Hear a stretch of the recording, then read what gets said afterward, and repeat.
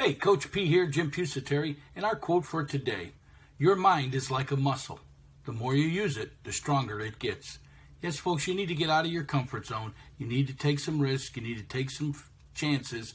You need to continue to learn. You need to become a lifelong learner. You need to use your mind. Read everything it is that you can. You have your goals. You have your passion in life. Learn as much as you can about it. The more you use your mind, that muscle, the stronger it gets and the stronger you get.